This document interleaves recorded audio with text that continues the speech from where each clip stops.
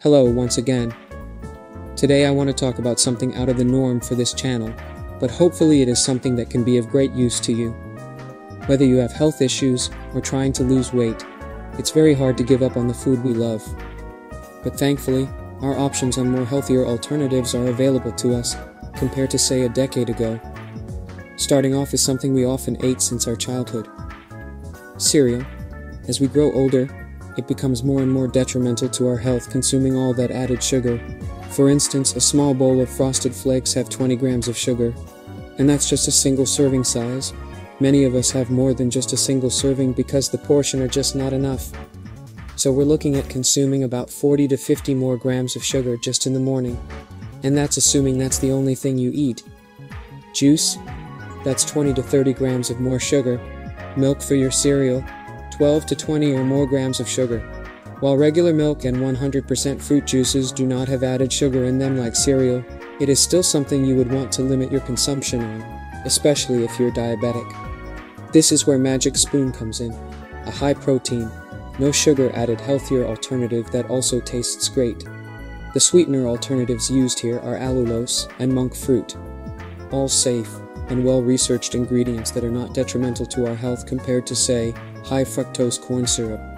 They come in various flavors such as frosted, blueberry muffin, cinnamon roll, cocoa, birthday cake, honey nut, maple waffle, peanut butter, and my personal favorite, fruity, which tastes just like Fruit Loops. These were originally only available to order online, but now available to purchase at your local supermarkets and retailers such as Walmart and Target. And because it is high in protein, you will feel much more satiated. There is also at most just 1 gram of sugar per serving. Next time you go through the cereal aisle and see Magic Spoon on the shelves, please do give them a try. Next up is Jello and pudding mixes. While there are sugar-free alternatives to these products, they contain artificial sugar like aspartame and acesulfame potassium.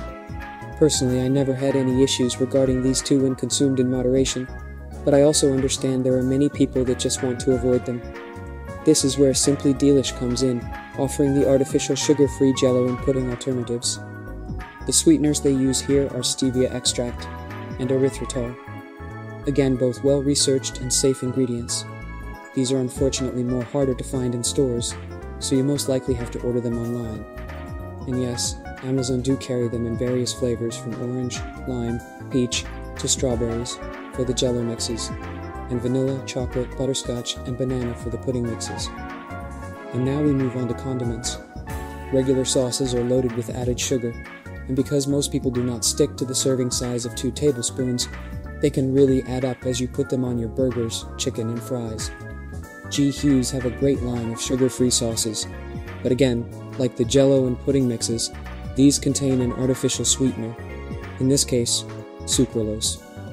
I've tried various sugar-free sauces that did not contain sucralose over the years, and have found most of them not good at all, until I came across Kinder's Zero Sugar. The sweetener they use for their sauces are allulose and monk fruit, and they taste great. You'll be able to find them at some of your local supermarkets, but I've only found the original and roasted garlic flavors on the shelves. They have 2 more flavors available, Carolina Gold and Smoked Red Jalapeno, which can be purchased online. And finally, we come to everybody's guilty pleasure, ice cream. Who doesn't want to relax on a big comfy couch munching down on a big bowl of ice cream while watching our favorite shows and movies on Netflix?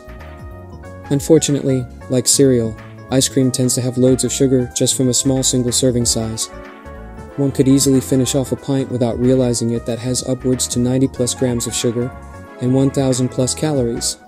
But you don't need to give up on ice cream. This is where Nick's Ice Cream comes to the rescue. Using sweeteners such as allulose and erythritol, you're looking at 1 to 2 grams of sugar. And if you want to finish off the entire pint in one sitting, that's 200 to 350 plus calories. Now compare that to a pint of Ben & Jerry's, and the differences are quite astonishing. What's the catch though? Maybe these taste like crap, compared to its fully fat, sugar-loaded original. Not the case here, as Nick's Ice Cream tastes great, and just as good as the real thing. And with dozens of flavors to choose from, such as birthday cake, cookies and cream, strawberry swirl, and mint chocolate, you'll never get tired of them. However, keep in mind some of the flavors contain sorbitol in them, And if you have digestive issues, it is certainly something you'd like to watch out for if they do affect you. Always read the ingredient labels. All of the products mentioned here today are consumed by me and my father. The reason I bring my father up is that he has been a type 2 diabetic for nearly 40 years now. He always checks his blood sugar, and these products gave him little to no impact on his readings. As for me, while I'm not a diabetic, the best prevention is to be vigilant and check my own blood sugar and be careful with what I eat. These also had little to no impact on me. Little means about a 5 to 12 point rise, which is nothing to worry over. But remember, everybody's different. If you have diabetes yourself, do check your blood sugar after consuming these to see how they affect you. And remember, everything in moderation. And it is okay to treat yourself to something big once in a while. Just don't make it a habit where it becomes weekly, and then daily. If you enjoyed this video, I'll make another one recommending more food alternatives in the future. And if you tried any of these products mentioned today, please comment below and let me know what you think of them. As always, thank you for your time.